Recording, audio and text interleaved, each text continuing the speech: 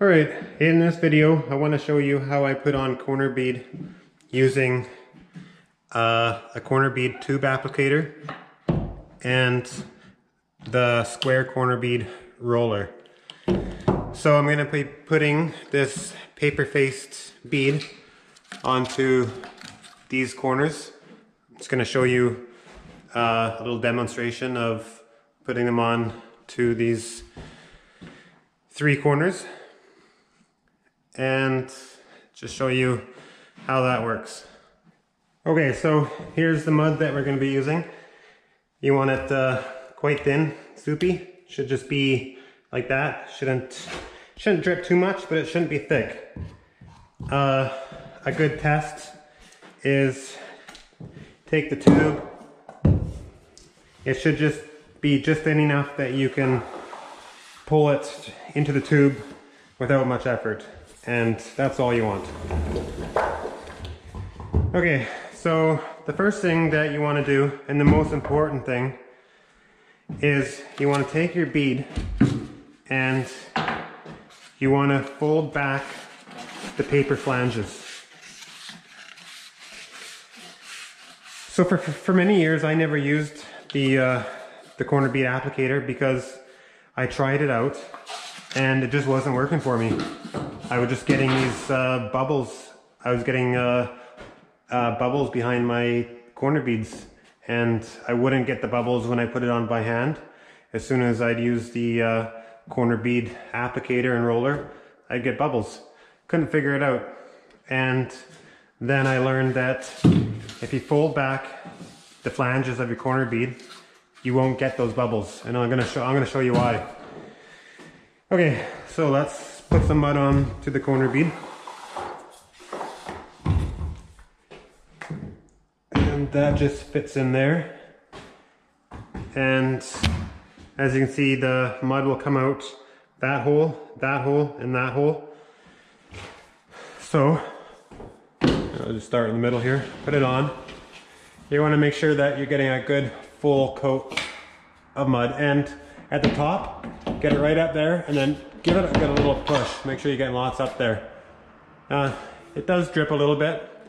This isn't the cleanest method, so after you're done on your corner bead, you might have to run around and just kind of clean up anything that dripped onto the floor. But the time that it takes to do a little 30-second cleanup is nothing compared to the time savings of using this. So there we have, the mud is loaded onto the corner, and let me show you why you should fold back the flanges. So this corner bead doesn't have the flanges folded back. Now what's going to happen is when I put it on there, the flanges are going to scrape underneath the mud, and that's the reason why the bubbles happen, because it's getting underneath the mud. The paper is going underneath the mud. We want the mud underneath the paper. So with the flanges pulled back, the corner bead, the flanges sit on top of the mud. So I'll just put this on there, and you just want to line it up, make sure it's sitting good, make sure it's up tight to the ceiling. Then grab the roller. Now if you look at this roller, these are tapered inwards. See how it's wider here than it is there? Now the reason why that is so that's to draw mud inwards. So it puts it on, and when you roll, it'll draw all the mud inwards, right where you want it, right in underneath the corner bead. And instead of just pushing all of it out to the side. So that's a good thing. So just there, that easy. Next, just grab the pan and a knife, and so it's already rolled in. It's already the flanges are tight, the corner bead's tight to the wall. All we have now is just this excess mud that's been pushed out, and all we want to do is just get rid of that. there's no need for pushing or anymore. So I'm just gonna, I can just go like this, just like that. And I can go up there and, oops, okay, I made a little mess. I'm just going a little too fast for the video.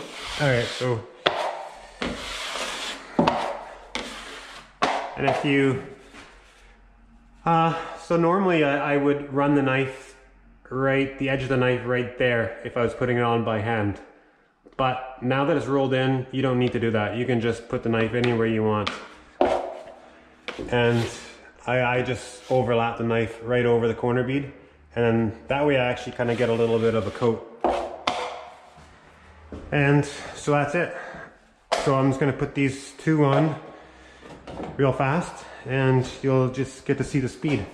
So I grab this, mud on, other one.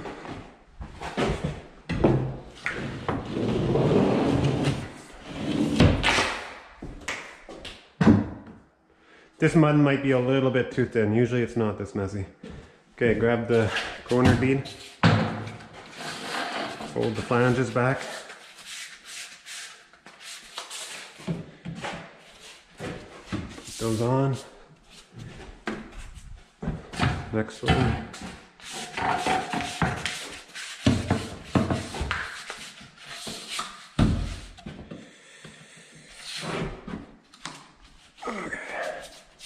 There. What's going on here? Okay, there. And roll. Oh, gotta watch for that. Make sure it's flush to the ceiling. And this one, make sure it's flush.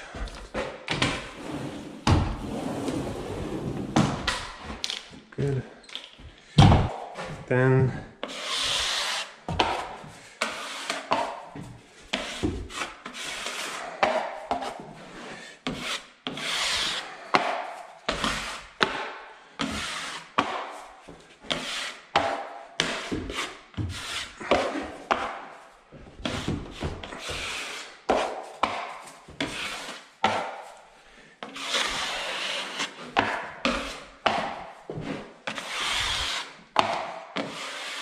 okay, I probably imagine this video is quite shaky, but it's kind of just hard to film by myself at the moment, so hopefully you're seeing the gist of what I'm trying to show.